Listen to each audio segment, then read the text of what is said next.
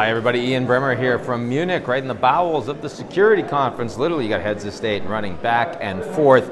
Got your world in 60 seconds. Questions here. Let's go. US, will Trump finally enforce sanctions on Russia? Why? Because 13 Russians are being indicted for being involved in American elections. He's still not even going to talk about the fact that the Russians were involved in delegitimizing it. He's going to do everything he can to avoid it, just like he is trying to delegitimize the DOJ and the FBI investigation. South Africa, is Zuma's resignation a good thing?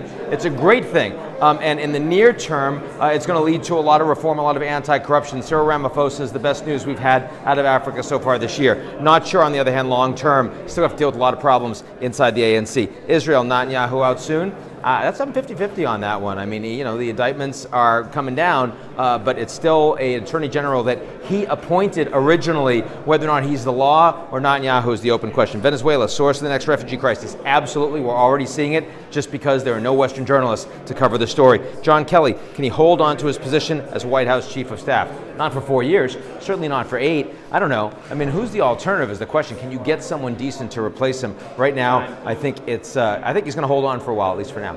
That's it. I'll be back next week.